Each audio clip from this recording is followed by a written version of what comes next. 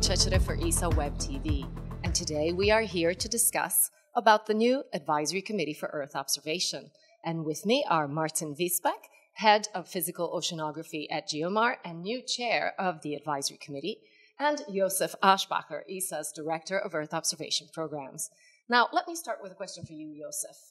What exactly is the Advisory Committee for Earth Observation, and why did you decide to change the setup from the previous one?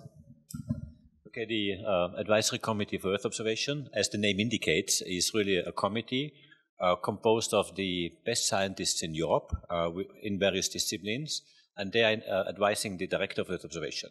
So it is really an external, independent advice which I can get, which I will use in the shaping of the Earth Observation Program of ESA, but also then bring this advice, which may be formulated in recommendations or decisions for our member states on certain activities which are implemented. So it's a very important body, and it is giving me, I hope, the best possible advice from the best people in Europe.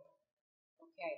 And Martin, where do you see the main challenges for you and the board, and what do you expect from your new role? So to me, it's very exciting to be in this role because I think Earth sciences, environmental sciences, tremendously benefit from space. Having said that, I think there's three dimensions that space can deliver in that realm. One is discovery. There's so many things on our planet that we haven't yet discovered, and space holds the key to many of them. It can break down barriers, it can break down walls, and really open up new ways to investigate, discover, understand how this planet works with all its functions. This could be the atmosphere, the land surface we live on, the ocean that I study, many elements. Also, space provides a wealth of information that allows us to track the Earth system as it's evolving. In particular, with humanity growing so much, its footprint on the environment, and all the dimension that has, again, space offers opportunity to track these changes, to put indicators, numbers out for the scientists to look at, but also for decision makers, for society to see what our actions are resulting in, or at times whether we want to, maybe reduce some of the pressures, see where the progress is, and look at the opportunities. But third, and that is to me the most exciting element, the ecosystem around space is changing. We have new opportunities about digital, about deep learning, about artificial intelligence, and how we can bring that into space. There's a whole new business ecosystem around us.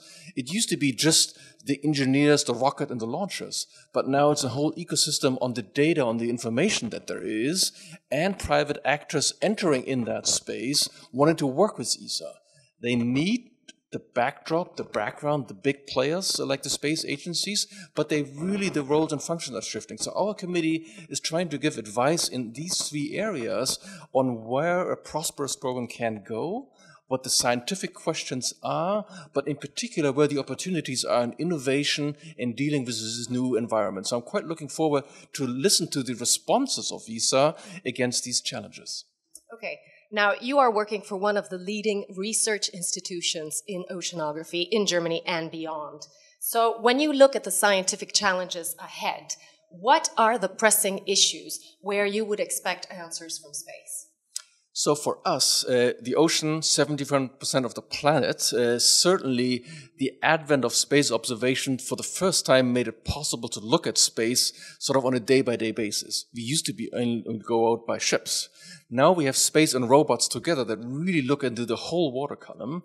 And what I'm looking for is more resolution, more specificity, because the questions that we're asking of the ocean's functions are, how is it changing? How is it supporting humanity? And a lot of activities happen in the coast where higher resolution in time and space is needed, but also that connectivity between in situ possibilities and space possibilities into a full systems understanding. So I'm looking for an observing system which has space elements, in situ elements, citizen science elements, private sector elements, and taking all that information together so we can actually provide the information base upon which science can thrive, business can thrive, civil society can thrive, and decision-making at our government levels can be supported by good evidence. So it's that new ecosystem that I really want to see how ESA is positioning itself in that ecosystem. And that's true for marine, very exciting space, lots of things happening there, overfishing, we need to control that, plastics coming in new dimension, climate change, sea level rise, all these dimensions, and space always has part of the answer, never the whole answer. So it's partnerships, which is key, and I'm looking for ESA to be a great partner in this global endeavor. All right. And Josef, how can ESA respond to these questions? Where can satellites help scientists and contribute to society? I think Martin was saying it already. I think what can be done, and this is then also the role of ESA, satellites can bring a very essential part of the information, not the whole information, not the whole solution, but a very essential part. So what can ESA do? ESA, the European Space Agency, can really agglomerate all these requirements, all these elements at European level, but also make sure that it all is well connected with the expertise within ESA, but also within the member states, and make sure that monitoring the planet is done in the best possible way. And this entails within ESA a number of disciplines. It's the technology to build the best satellites in the world. It is the use of these data to establish a ground segment that is reliable, where data are delivered to the user in a very operational manner, but also the use of these data, so how these data are transformed into information. These are all the chains which we are covering. We also have focused ourselves on introducing innovation wherever necessary and wherever we can to make sure that whatever technology we deliver, whatever data we deliver, that they are of the best standard.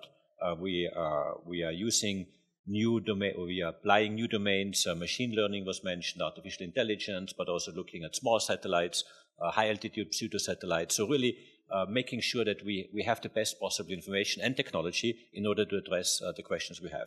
And these questions are very simple ones. How can we monitor our planet? How can we protect our planet for the citizens, for the people?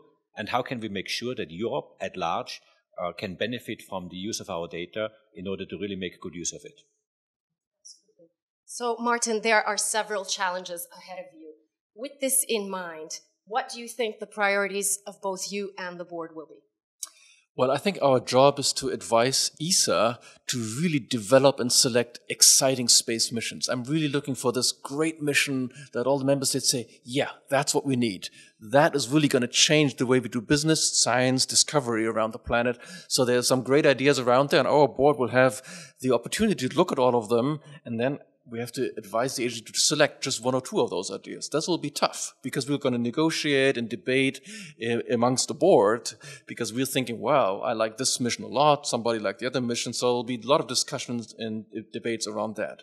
Second, we want to make sure that the innovation that is happening in the scientific world and the scientific missions finds its way into the more sustained missions around the Sentinels, about the Copernicus system, because these missions provide a lot of benefit to society in a very direct and lasting way. So that transition from the new technology, new ideas into that is something that we're going to look at.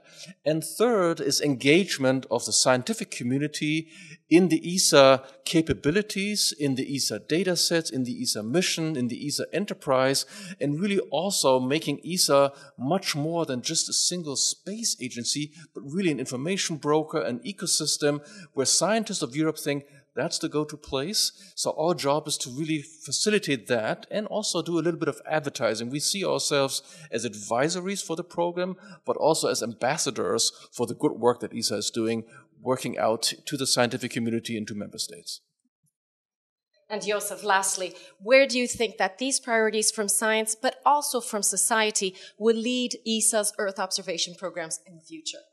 Okay, let me start by saying that the ESA Earth observation program today is going pretty well and is a very good program. I think one of the best in the world, and is delivering data, I would say, at a state and at a quality which is excellent. Nevertheless, you should never rest and you should always improve. So where I really want to go, and this is part of our new philosophy, new orientation of the directorate, is to make sure that we stay on top of it, that we have the best program in the world. We remain to have the best program in 10 years, in 20 years. And now we need to set the steps for this future.